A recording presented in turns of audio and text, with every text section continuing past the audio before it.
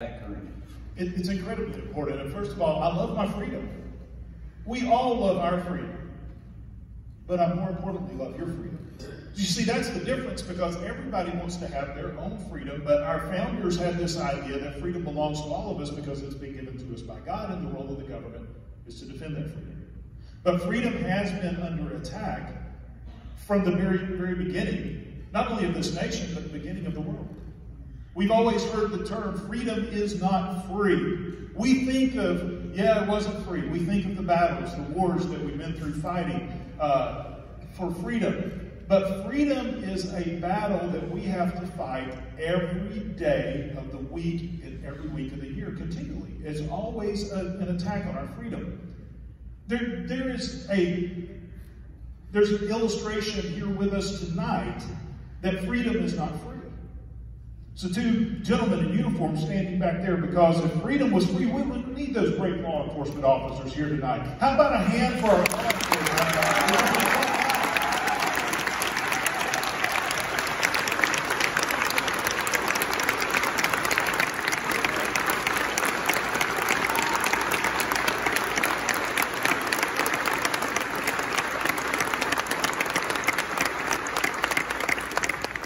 Because there are people who don't appreciate your freedom and are willing to take away your rights for their advantage is why we need great law enforcement officers. They're on the front line every day of defending freedom. Now, every year in July, we celebrate an important historical moment in our nation, Independence Day. Now, I want you to understand that there's a significant difference between independence and freedom. Okay, Second Continental Congress passed this important measure that declared that we were independent from England. And I want you to understand this. We gained our independence because they declared it. They said we are now free and independent nation. It was done. That was it. They declared it. But we earned our freedom because we fought for it. See, there's a big difference there.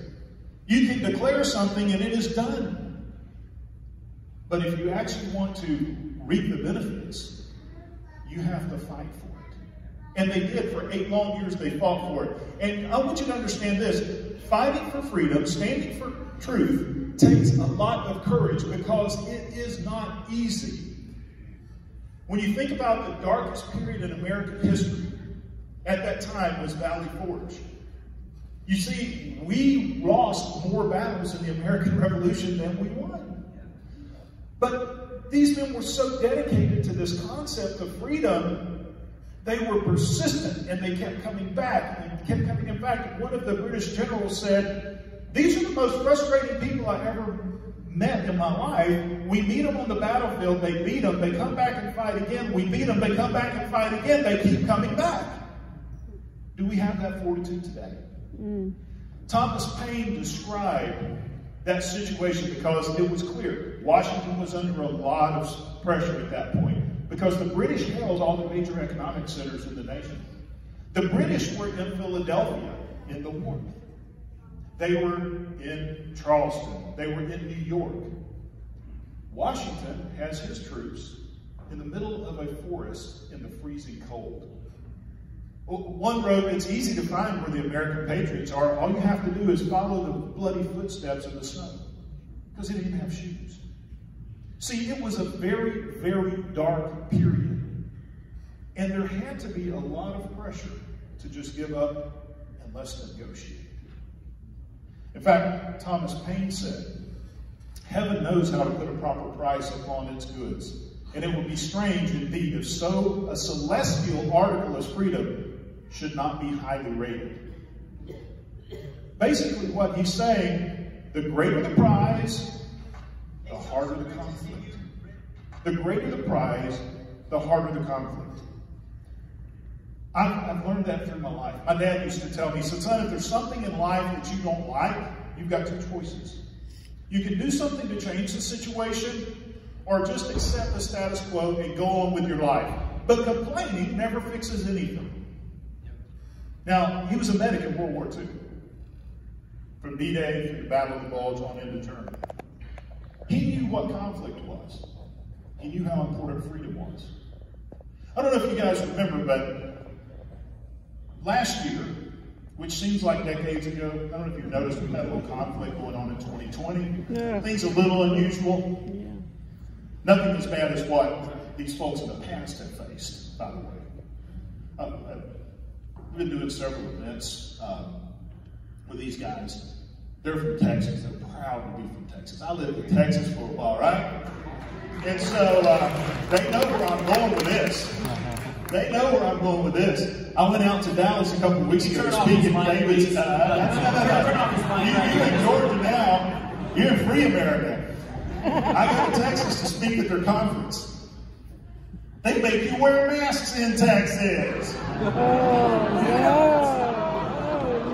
don't. Can we just make a note that if Greg Abbott runs for president, do not support him here in Georgia if he ever does that after the terrible job he's done with making Barry wear a mask when he came in. So we've had a little bit of fun with that because for years I've put up with the Texas thing, right? So Texas is big, okay. Last year, some in the House of Representatives didn't like how our president was standing for truth and exposing truth. So they decided to impeach him on made-up charges.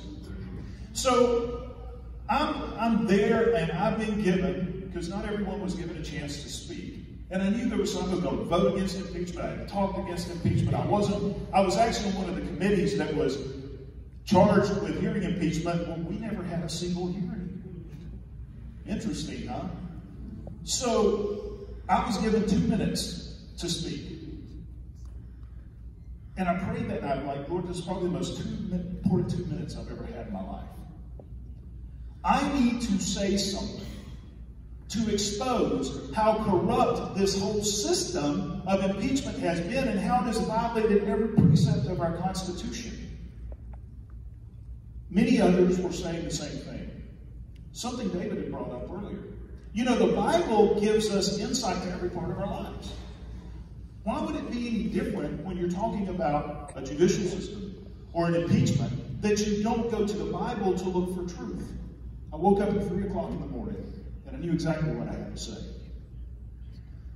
What I wasn't prepared for was the backlash I was going to get. I actually have some staff here that had to answer the phones after that, and so they wish at the time I would never do another speech like this. If Brad, those of you who weren't offended by Brad Stein, you may get offended at this moment. Madam Speaker, I rise today in opposition not only to these articles of impeachment, but in strong opposition to the process that has brought us to this point. Our Constitution and Bill of Rights are all about process. Our founders knew that a government without constraints could accuse anyone of any crime at any time, even without compelling evidence. That's why the 5th and the 14th Amendments established a bedrock principle of innocent until proven guilty beyond a reasonable doubt. But on November the 14th, Speaker Pelosi informed the press that the president should prove his innocence when she stated, Mr. President, if you have anything that shows your innocence, then he should make that known. The Constitution also guarantees that the accused can call witnesses to testify on their behalf, but the Republicans and the President were continually denied that right throughout this process. The 6th Amendment guarantees the right of the defendant to face their accuser, but not only have the Democrats prohibited Republicans and the President from questioning the so-called whistleblower, his identity has been kept secret. Before you take this historic vote today, 1 week before Christmas, I want you to keep this in mind. When Jesus was falsely accused of treason, Pontius Pilate gave Jesus the opportunity to face his accusers. During that sham trial, Pontius Pilate afforded more rights to Jesus than the Democrats have afforded this president in this process.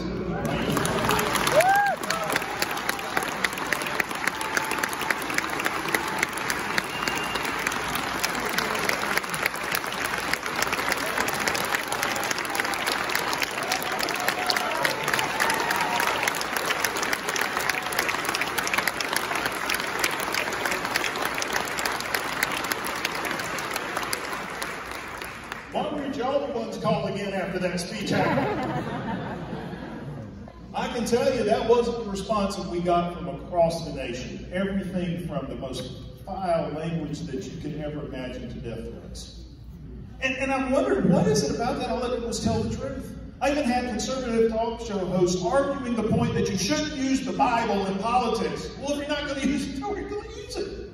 I believe you use it for every aspect of your life, especially when it comes to right and wrong. But then it dawned on me.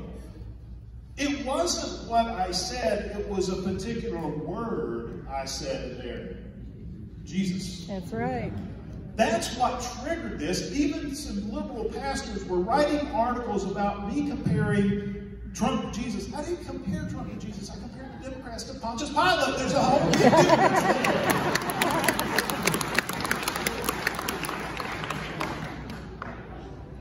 Here's one. Because we wrestle not against flesh and blood, but against principalities, powers, against the rulers of darkness of this world, against spiritual wickedness in high places. Yep.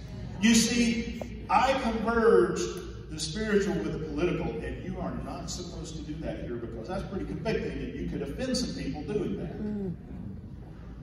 Well, you know, after I thought about it, I thought about what the rest of the Scripture says. You know, when you're under attack, you put on the whole armor of God. That's right. And you stand. That's right. And after you do everything to stand, you take a break, you take a knee, and you give up. No. What does it say? After doing everything to stand. Stand. You continue to stand, even in the darkest hours. That's where the courage comes in, is to be able to stand for the truth and fight for the truth. My dad, a medic, landed on the beaches of Normandy during D-Day. I was honored to be part of the official U.S. delegation to travel to Normandy for the 75th anniversary of D-Day, as a veteran and since my dad was there. As I'm sitting there at the American Cemetery, President Trump comes on the stage, and he goes to this elderly gentleman up on the stage, and he, typical Trump, this is a tough guy right here. He's a tough guy. This is a real hero. It turned out that this guy was about 17 or 18 years old when he stormed the beaches of Normandy. The death rate of his unit was 96%. The death rate of COVID is 0.001%, and we have young people that won't go to the store.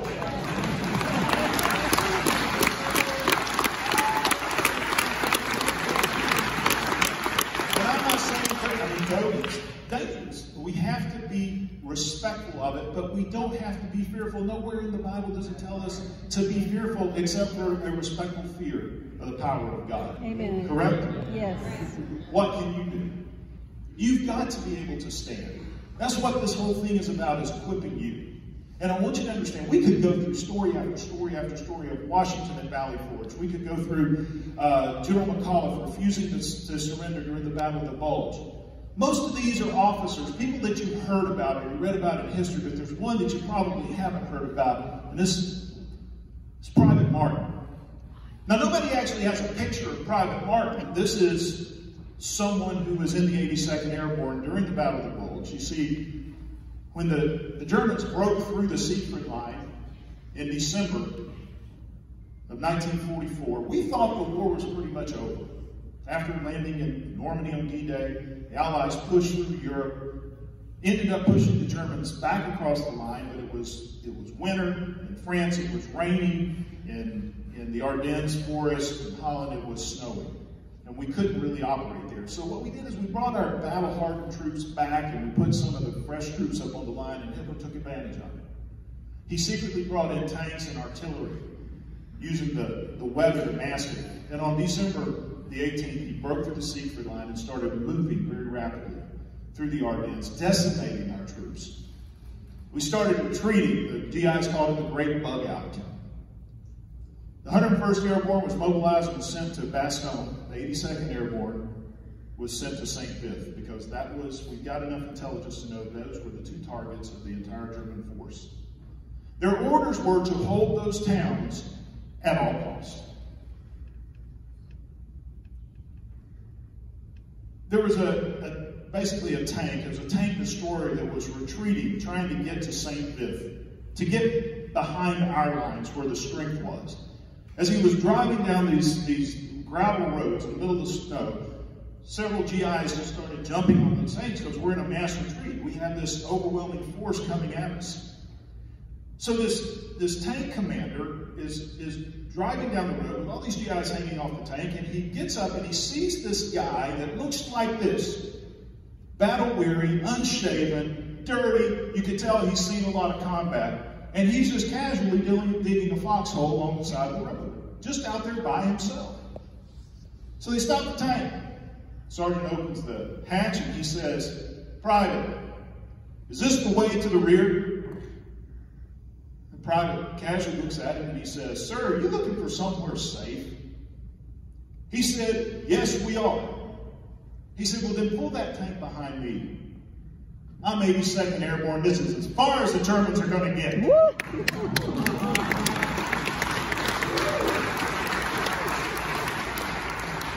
This was actually a recruiting poster for the 82nd Airborne during Vietnam. You see, this is one of the unsung heroes. But I want you to think about it. Here's this lone private who was given orders to stop the Germans. Surrender wasn't in his vocabulary because he was fighting for something greater than himself. Your freedom. He wasn't going to have any if he gave his life for your freedom. But he was so dedicated to that cause, he was willing to take on the entire German army with nothing but his M1 carbine. The tank commander happened to be the son of comedian Will Rogers. Some of you know what I'm talking about. His name was Bill Rogers. Private had no idea who that celebrity was driving the tank, but when Bill Rogers heard what he told the sergeant, what Private Martin told the sergeant, he hollered to his men, "Get off this tank, here's where we're going to make our stand." A troop carrier truck came down the road and they heard the story of Private Martin, and they said, "This is where we're going to make our stand." You see, courage is contagious. That point became the stronghold of which the Germans never advanced beyond because of the courage of one man. You are.